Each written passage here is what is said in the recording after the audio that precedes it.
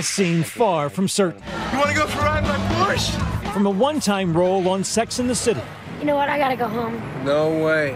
I'm not letting you out. My shirt didn't have enough ice cream on it. To his recurring one on Aliens, bit parts in movies. But it all changed 6 years ago. To a night the four of us will never forget.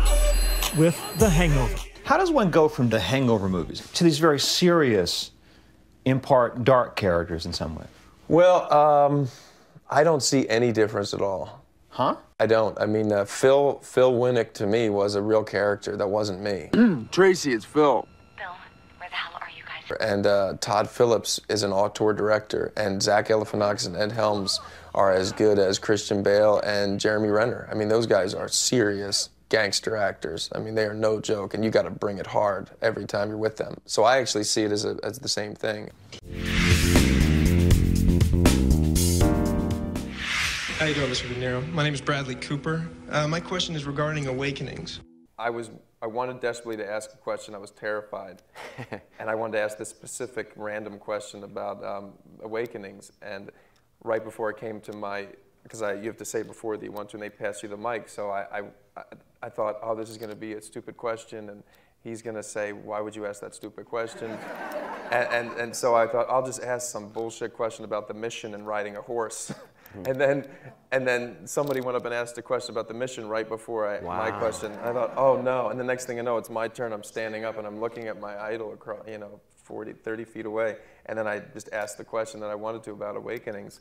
And he said, good question. And it like blew me away. And I thought, it was just a little reminder of like, just go with your gut. There's a reason why you think the way you do and want to do the things you do, and you just can't let anybody tell you don't do it. But especially you. Don't allow you to tell you not to do it. The loudest voice that's a contrarian is usually me. And all these little moments of confirmation that voice should just shut up allows you to just do what you're supposed to do while you're here.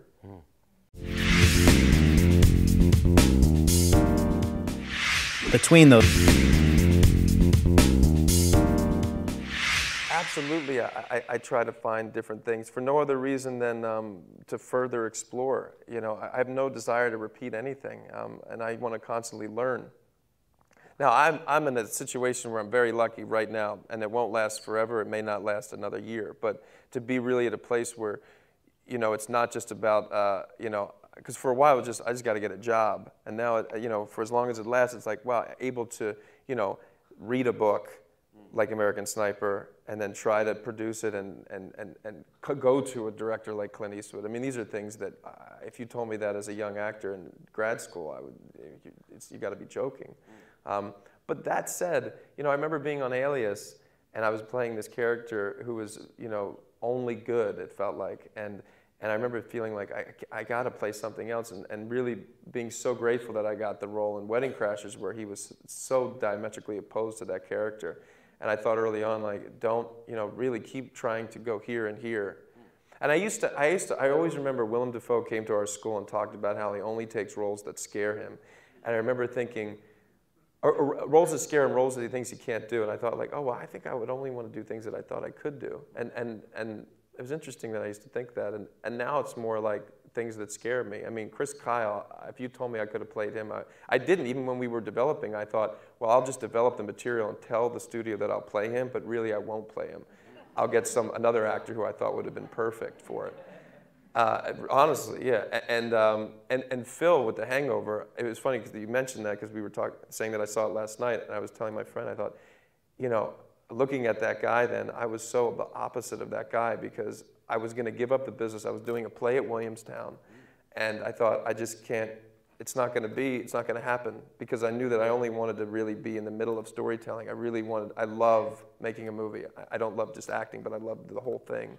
And then Todd Phillips called me and said, or emailed me and said, let's do this, bitches. and then we were filming it, and I remember, and Phil's like this very confident guy, and I was at a point in my life where I wouldn't say, and I'm with these massive, juggernaut comedians who are crushing it, and for Phil to come off the way he did, I remember that I felt like that was like You know, I don't know how that happened because I wasn't in that place. So I always feel like that I try to do things that don't come easy, but that only happen later.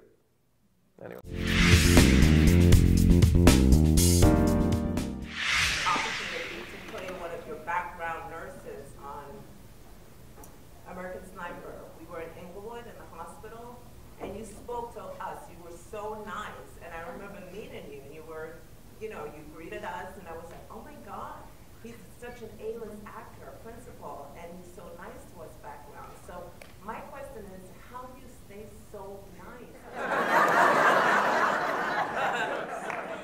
Well, you know, I think the question perplexes me at the root, and maybe that's why, is because why wouldn't I be? Do you, yeah, but I mean, I don't know, but I mean, like, you're a human being, we're all on set together trying to tell the story. To me, it's always very clear, and that's the real truth. Everything else is a sort of artificial branding or ladder sort of work, but I don't know what that means, but you know what I'm saying? So I don't know, I'm always happy to see another human being on a set that we're going to tell a story together with. I mean, maybe it's because I love what I do. I absolutely love it, you know. And I think that if you love what you do, isn't it hard to be an asshole? I don't know. I mean, and I'm also grateful. It's like it's not lost on me that to be able to do this. You know, we're lucky. We're so lucky.